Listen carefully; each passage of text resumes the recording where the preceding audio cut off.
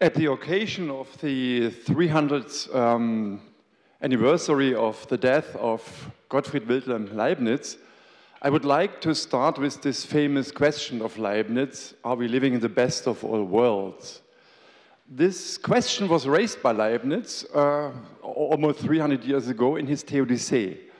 This is the only writing of Leibniz published at his lifetime. And he did this since his friend, the Queen of Prussia, asked him to explain his ideas. They were friends, and she just had organized him the Prussian Academy of Science, which was the third learned society after the Royal Society in London and the Académie Française in Paris. He was a lifelong president, so he was very grateful to her, and writing the Theodicee in French, first published in Amsterdam. And Leibniz tried something we would today maybe call the impossible, to reconcile science and religion. This will not be the topic of my talk. It was a really difficult gymnastics to unify and to harmonize science, metaphysics, and theology. And in the context of this attempt, he said that this supreme wisdom, united to a goodness that is no less infinite, cannot but have chosen the best. If there were not the best among all possible worlds, God wouldn't have produced any. That's a nice idea, yeah? Why should he have produced an imperfect world? Good idea. And now it's going to become more interesting. There's an infinitude of possible worlds. I think you guess why I'm mentioning that. Among which God must have chosen the best, since he does nothing without acting in accordance with supreme reason. I'm just mentioning this and not wasting a lot of time in order to qualifying how he tried the impossible, which other people already had done in a different way. I mean, we have pantheism of Spinoza, who did it in a completely different way. I'm not going to deliver a lecture of philosophy. I'm just taking this nice statement, this question, are we living in the best of all worlds, as the beginning of my talk. I mean, sometimes the question is fruitful and not so much the answer. So let's stick to this question. We already heard this quotation by Einstein this morning, by Paul. Einstein once told his assistant, Barney Hoffman, when I'm judging a theory, I ask myself whether, if I were God, which he almost was, I would have arranged the world in such a way. And he made a similar statement to the next assistant, Ernest Strauss, with whom he published 2 or 3 papers in the late 40s. What really interests me is whether God could have created the world any differently. That's a modern reformulation of a Leibniz question in the words of a physicist. Yeah, question, had God a choice? Here you see Michelangelo's Godfather creating the world. And that's the question, what if? Paul already showed a little God turning the knobs. And that's an interesting question. How much can we turn the knobs, and what's happening if we mistune the world? Which touches the question of the probability or improbability of this particular nice world. Yeah, let's take an overview of all the parameters and constants, starting from the more general ones and ending up in more detailed ones. We can start with a number of dimensions. Why the hell is it just 3? Could it be 2 or 5 or 10, like in superstring theories and so on? Then we can ask some cosmological question. What if the cosmos is not flat? Or what if the cosmological constant is not so tiny? What if there would be as much matter as antimatter? Then we can switch to the fermion masses. What if we manipulate the quark masses?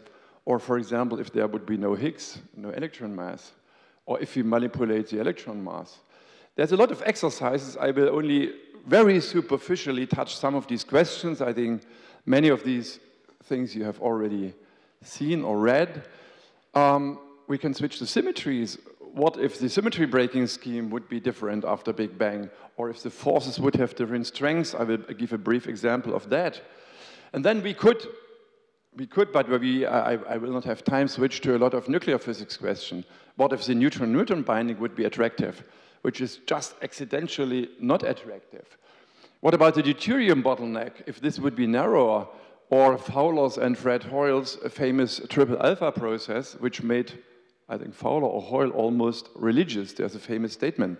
So this is a whole sequence of questions, starting from integer numbers, from very general ones, through macrocosm, microcosm, and ending up in, let's say, dirty nuclear physics.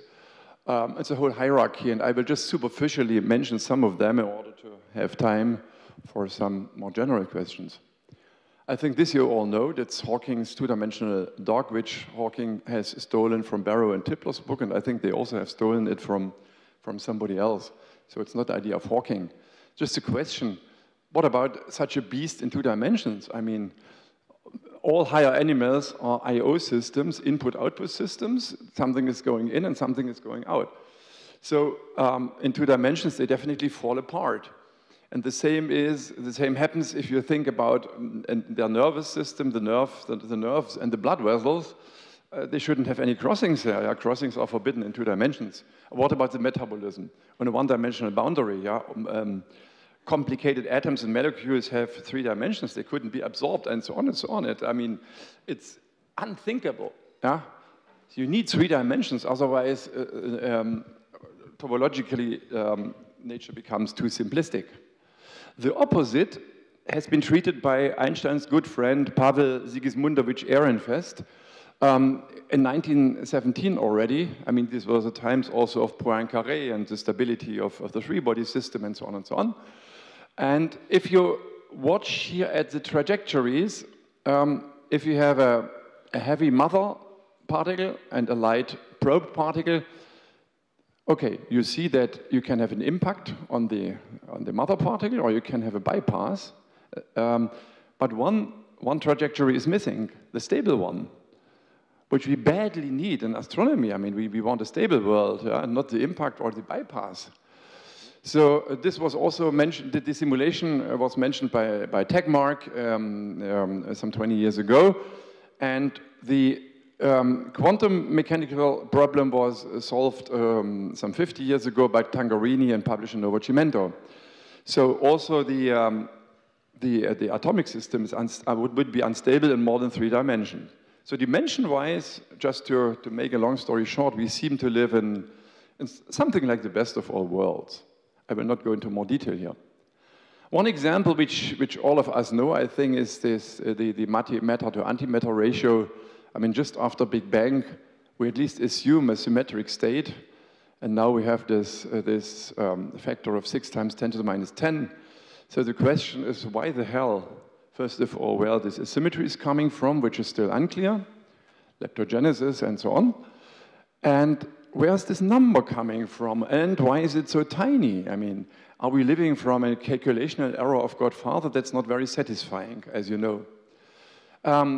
If we would live in a symmetric universe, which aesthetically, designer-wise, would be very nice, we would just live in an empty light bubble. And since light doesn't scatter on light, structure formation would be impossible there. And if this ratio would be some orders of magnitude larger, you would have an immediate collapse, recollapse of the universe. So it's also sort of a fine-tuning. Okay, I think we are all physicists here, we know that. Let's switch to cosmology, and I think I can be short here amongst cosmologists. I'm not a cosmologist. And let's briefly remind ourselves of the cosmic inventory. Yeah, first of all, okay, the only natural scale of the whole gravity problems is the Planck scale, which has this size. And an often reiterated question is, why is the observed cosmological constant by more than 100 orders of magnitude smaller than this natural scale? You all know of this question, I just want to mention that. The opposite question comes from microphysics if you naively calculate the self-energy of the Higgs boson. Not the Higgs-Higgs coupling, which we are going to measure at the LHC, the self-energy diagrams like that. What comes out is something of the order of the Higgs mass itself to the fourth, which is 10 to the 52 times lambda. This is the opposite thing from microcosm. And the question is, why is this the self-energy of this scalar field, which is all penetrating and omnipresent, why is it so large? Or why is lambda so tiny? It doesn't fit neither to microphysics nor to macrophysics. These questions, I think, everybody knows. Then we have other fine-tunings. Okay, as you know, gravity is only attractive, but we had Big Bang, which was a big repulsion. And now we have the fine-tuning between, or the balance between contraction and expansion, or repulsion, or between gravity and anti-gravity, if we call dark energy something like anti-gravity.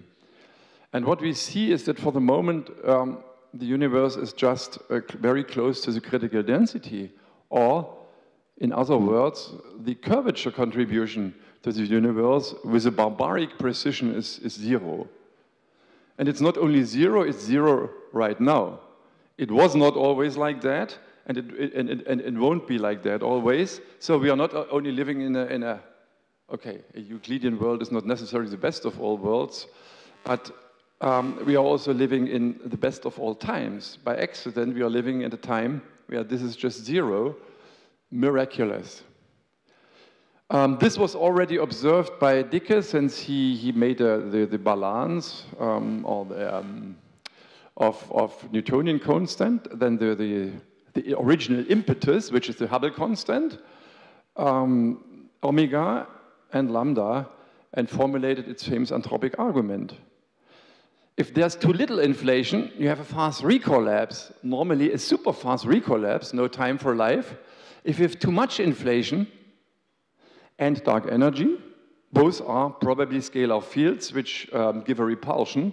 You have no formation in galaxies and no formation of galaxies and stars, and hence no life, since the universe is pushed apart much too quickly. So there's sort of a fine-tuning, plus this fine-tuning. Okay, let's briefly have a brief look over the masses, go from macrocosm to microcosm. Whilst photon and gluon are massless, the weak bosons are very massive. And their mass is governing the weak fusion, that's a weak process, not a strong process, of protons in stars. And if you manipulate the W mass, if you increase it, the sun is burning slower, generating less radiation pressure, which would lead to a contraction of the sun and a different surface temperature. So you would have more UV. This is maybe not so disastrous, but if you lower the W mass by a factor of 2, the sun would become bigger and colder and burn much faster, since for dimensional reasons, the cross-section goes like the force power of MW, and then you have the density, which has a mild MW dependence. So we would have the sun would burn out within 1 billion of years, which would not allow for higher life. So the W mustn't be much lighter for higher life on Earth. And if we had no Higgs, which fortunately we discovered at CERN 2 years ago, the W mass would be 0. So without symmetry breaking and with 0 W mass, the weak burning of the sun would become a strong burning, just a nuclear explosion, which would be definitely not good for the development of life.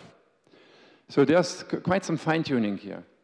The same is true if you consider as another stupid accident. Normally, the up quarks are much heavier than the light quarks. Not so for U and D. The down quark is heavier, which has a consequence that the neutron is heavier than the proton. Now, if you change this, what if the up quark behaves, if the UD scheme follows the normal up-down scheme? then you would have a proton decay into neutrons, neutrinos, both neutral, and the positron would annihilate into photons, which means you end up in a completely neutral universe, which is a very poor one, since the whole beauty of the atomic and molecular and chemical world would have gone.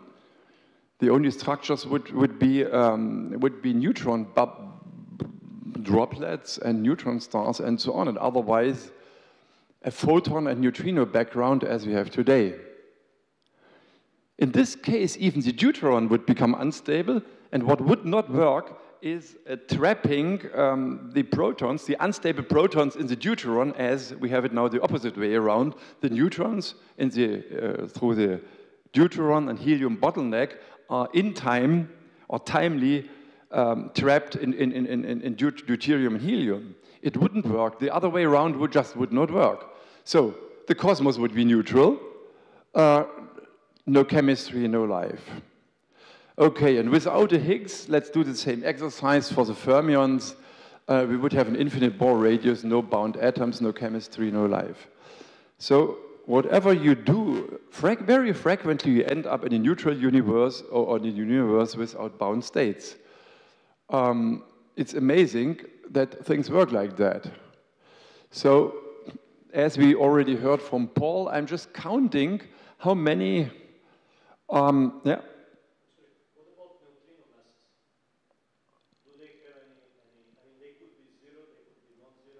They could be zero. This would not be a disaster, since we thought they were zero for quite some time. I think this would not be so disastrous. We still have 100% parity violation. A larger neutrino mass would in the earlier universe lead to a recollapse, since there was a period which was very much neutrino, in the lepton era, very much neutrino dominated. So the neutrino mass shouldn't be too large, since they are very abundant. I don't know the limit. I think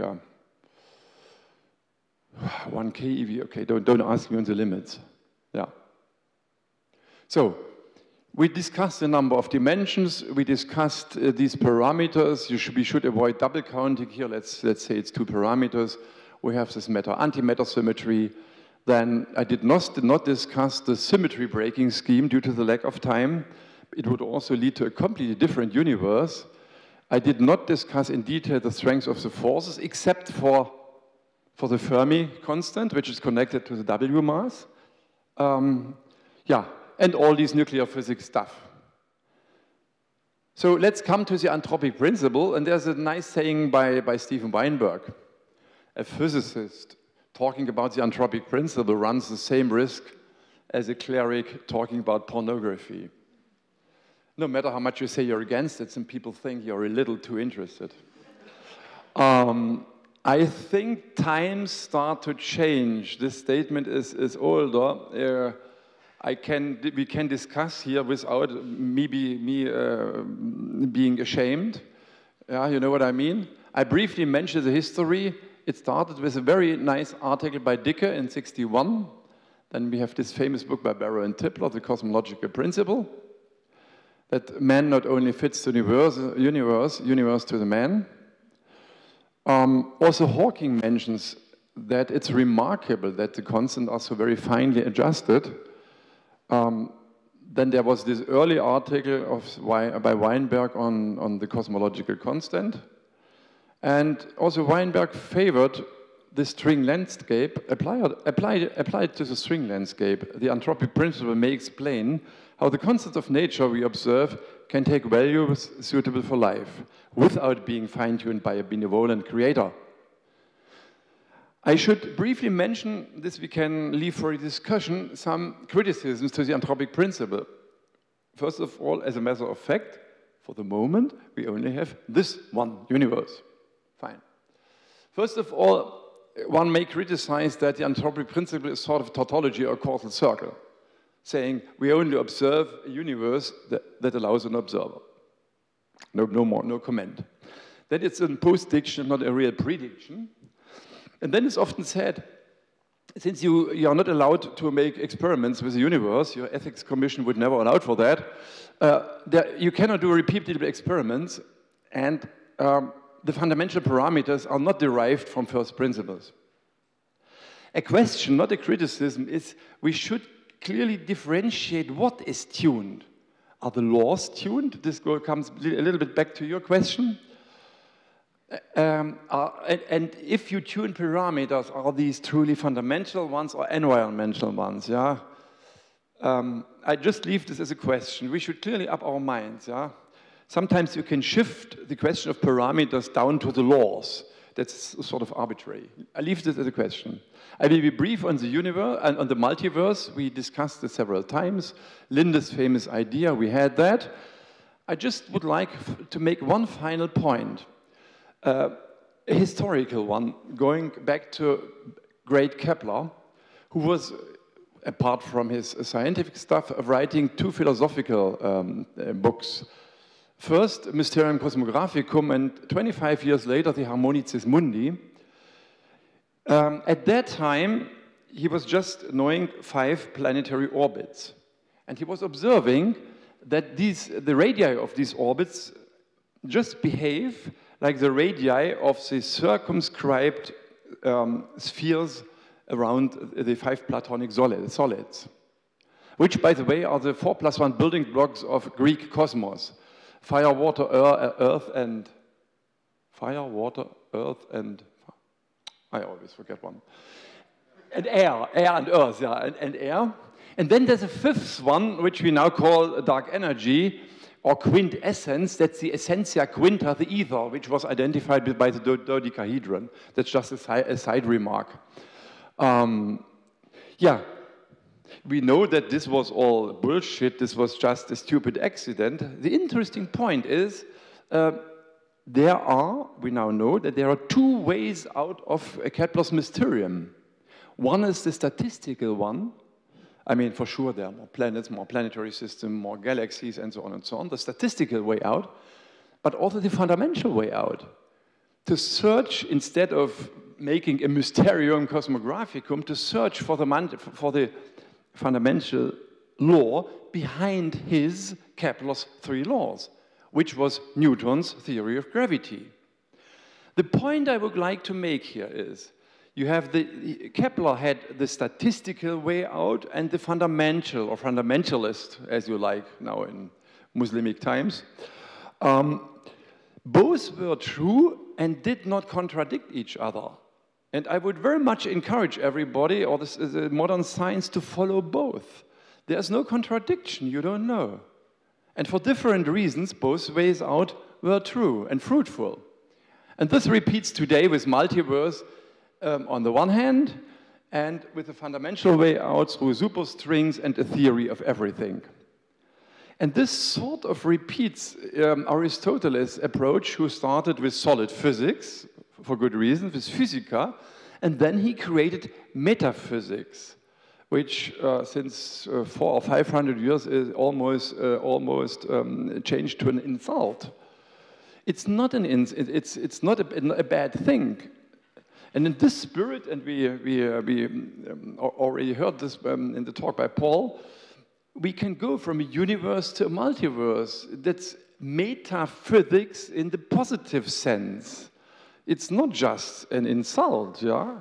Let's go back to Aristotle. And so the physics of our best of all world could be metaphysics, but please in a positive sense. Here you see our good friends. So let me be very brief. This quotation by George Ellis, I just make it short. In looking at this concept of a multiverse and landscape, we need an open mind, though not too open. I think that's a question of a healthy balance. It's a delicate path. Parallel universes may or may not exist. It's unproved. We are going to have to live with that uncertainty. Nothing is wrong with scientifically based philosophical speculation, which is what multiverse proposals are. But we should name it for what it is. Let's go back to Newton. Hypotheses, I do not fight hypotheses. Hypotheses non fingo. But on the other hand, I'm very strongly against the disease of Popper, always insisting on falsification. Popper never meant it like that. That's a different topic. And it's like, I come from communist part of Germany. I hate that Popper's books are thrown at me like Stalin's books of dialectical materialism. It's the same sort of ideology. It's just not true. Popper meant it in a different way. And for example, Dalton's hypothesis of the atoms, it was a scientific one, although Dalton at that time was unable to give a recipe of falsification. Just imagine what would have happened to the atomic hypotheses with ideologists forbidding discussing that. So far on Popper. Okay. Einstein asked whether God had a choice and could have made the world any differently. And with these questions, the fine-tuning, the anthropic principle, multiverse, all these questions are nowadays still, I think, one of the most burning questions of physics. Thank you.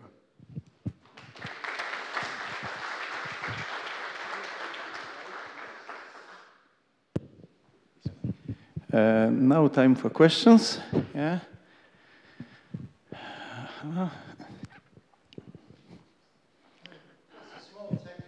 Okay. Just a small point about the deuteron, and because I happened to be writing about this the other day for a magazine, and I got to the point where I said that if the proton were heavier than the neutron, it would decay, and the universe would have no charged particles. And then I thought, well, but of course the protons would bind to the neutrons in the Big Bang and form deuterium, but with the masses round the other way. It's sort of symmetric with what the reason there are neutrons in the universe is because they bound to the protons early on. And then you mentioned that, well, the deuteron would also be unstable. Since the its binding energy is too low. Right, but that's also a comment about the strength of the Yukawa force, isn't it? So I'm just trying to see what is it that changes the symmetry between the neutrons and the protons, that if you had it round the other way, with the protons being lighter, wouldn't they survive by binding to neutrons in the Big Bang and then forming nuclei in the same way as we're used to, for the same reason that neutrons continue to exist? Yeah. Yeah. Yes. It's only 2.2 MeV of binding, and so the difference between U and D is about 2 or 3 MeV. So if you have that twice, then it's going to be like 5 or 6, and so that'll be large compared to 2.2 MeV. But of course, one can change the strong force at the same time and fix it. But yeah, thanks. That's exactly the point. Are there any more questions? If not, let's thank Thomas again.